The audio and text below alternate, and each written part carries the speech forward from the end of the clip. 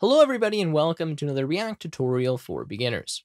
In this video, I'm going to be showing you how we can actually filter our data. So in previous videos, we've set all this stuff up, we've done the styling, but our search bar doesn't work, right? When we actually search for something, it doesn't do anything. So in this video, I'm going to show you how we can make that work. So filter the different items that we have in our data. This will be a shorter video, but that's all we need to do. All right, so let's go ahead and get started. We can see here that we already have our filters, right? We've set this up already such that when you press the search button, it passes the filters back to app.js. So kind of the hard part there is actually done. All we need to do here is use these filters to actually filter our data. So we have two options here. We could, and ignore this, I was working on this previously, ignore that function call, pretend you didn't see that. So we have two options here is where I was saying, we could filter the data inside of items display. So we could pass the items to items display.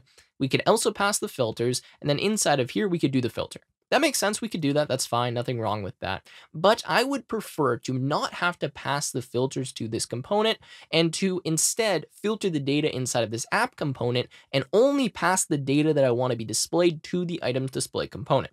So two different options here. Again, you can use whatever you want, but I kind of prefer to not have a ton of props being passed around because it gets kind of confusing, and instead use the prompt where I have it, right? So in this case, I have filters, which is a state. And so what I can do is just use it to filter the data, and then I can pass my filtered data as items. So rather than passing all of the items, then filtering it, I'm just passing the items I actually want to display. Again, you can make arguments for which one is better or worse, but for now, we're going to do this. So I'm going to make a function here. I'm going to say const. And you already guessed what this is. It's going to be filter data like that. This will be equal to an arrow function. This will take in some data. And what this is going to return will be an array with all of my filtered data. So all of the items that I actually want to display. So I'm going to start by saying const, and I'll say filtered data like that is equal to, and this will just be an array. So what we'll actually return here will be our filtered data. But now we need to fill this array with that data. So what I'll do here is I'll loop through all of the items in my data, and then I will check if these items match the criteria in my filters. So let's look at filters. If we go to search bar, we can see we have name, price, type, and brand. That's what our filters are going to be. But some of these filters could be their default value. They could be an empty string. It could be 0, for example. And so before I actually apply this filter, I want to make sure it's not its default value, because I don't want to filter based on, say, an empty string, because that was just the default value. The user didn't actually type something in there. So let's go ahead and do that. So if we go here, filter data, I'm going to start by looping through all my items. So I'm going to say for, and I'll say const, and this will be item of data. Now, just so we're clear on what data will be, data will just be a list. So what we'll actually do here is we'll call filter data, as you saw I did previously, and we will pass a list of the items we want to filter. So we'll pass data and the key items because we're holding a, an actual object here. It has the key items, and the key items has an array. Okay, so we pass the array to filter data, and then we're going to loop through it. So go through all of the items. Now we're going to check if the field in our filter is actually not the default value. And if it's not, we'll kind of apply that filter. So we're going to say if, and this will be filters.name does not equal an empty string. So filters.name does not equal an empty string. We want to apply that filter. So then inside of here, we'll have another if statement, and we'll say if item.name does not equal, and this will be filters.name. Then what we can do is we can simply continue. We don't actually need all of these curly braces, but I'll just leave them in here for now because I think it makes sense. I'm trying to see if there's a way that we can actually combine these together. I think I can do something like this. So I'm going to say if filters.name does not equal empty string and item.name does not equal filters.name, continue. Okay, so that's good. That's the expression that we want here. So the reason for this is we need to first check to make sure it's not an empty string. If it's not an empty string and the name of our item does not equal the filter that we have, then we're going to continue, which means we're not going to add this item into our filtered data. And so we're kind of skipping it in that sense. Okay, so let's copy this. And now we're going to do the same thing, except this time we're going to check price. So it'll be a little bit different. We'll say filters.price does not equal 0 and item.price. And remember, this is the maximum price. If item.price is, we'll say greater than, and then this will be filters.price, then the same thing, we want to continue because we're above the maximum price. We don't want to add this item in. Okay, so same thing now, except instead of name, we're going to have type. Okay, so now we'll just change these to be type, and this will all work because type is just going to be a string. Okay, and then lastly, we had name, price, type, and brand. So let's make this brand. Okay, brand and brand. And by the way, continue will just automatically move us back to the next item. So we'll just skip this item essentially when we hit continue. So we'll go to the next iteration of the for loop. And then at the very bottom here, we will say filter data dot push, and we will push on this item if, of course, it made it to this stage. All right, so let's quickly recap what we're doing here. We're just going to check all of the filters. The first thing we're checking for all of these filters is to make sure they're not equal to their default value.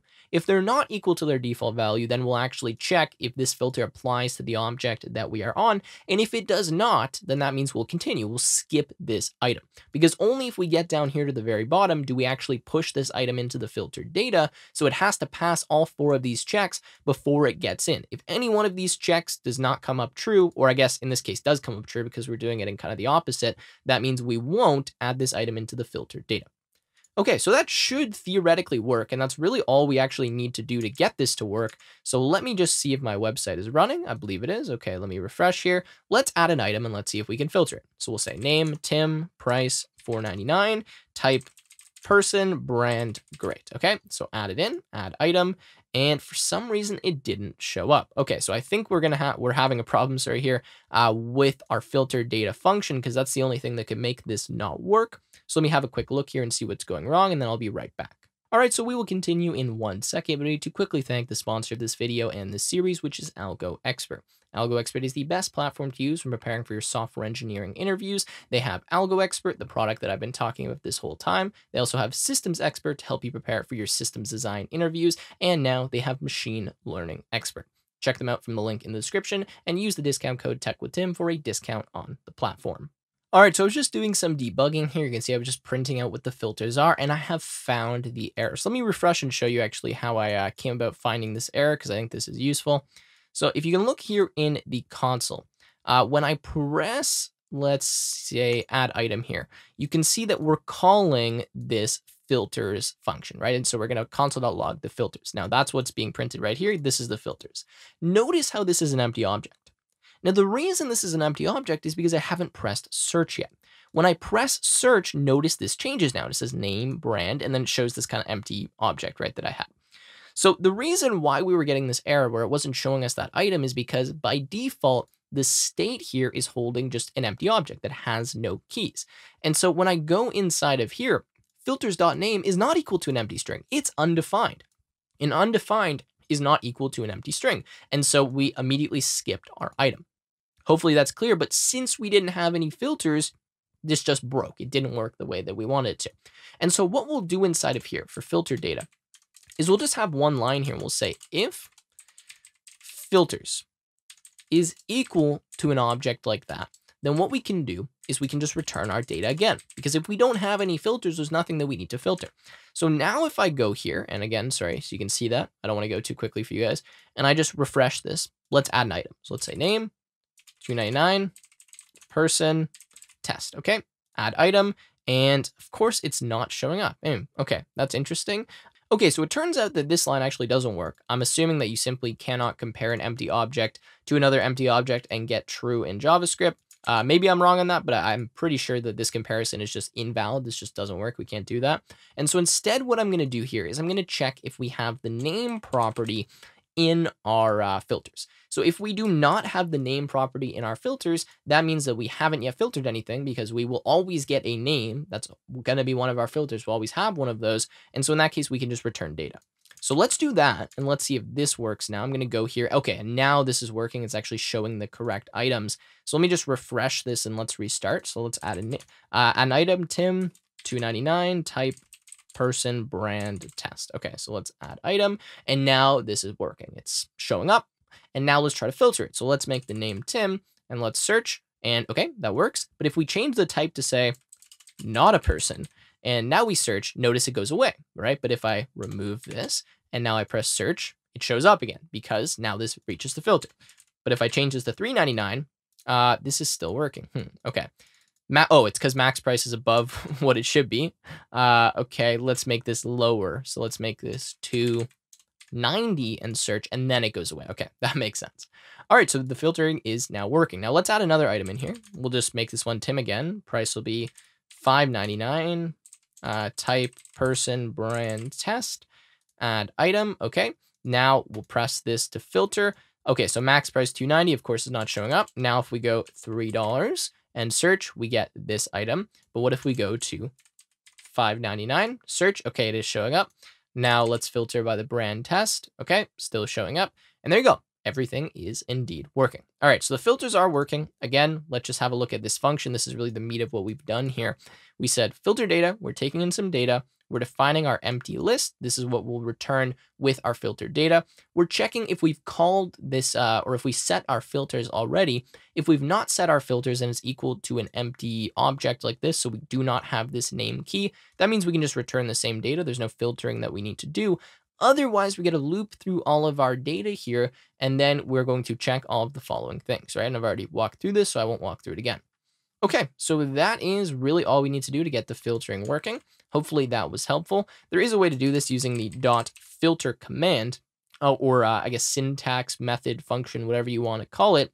But I think it's always helpful to write it out manually just so you understand exactly how you would do this if you weren't allowed to use something like .filter. All right, so hopefully you guys enjoyed this video. If you did, make sure to leave a like, subscribe to the channel, and I will see you in the next one.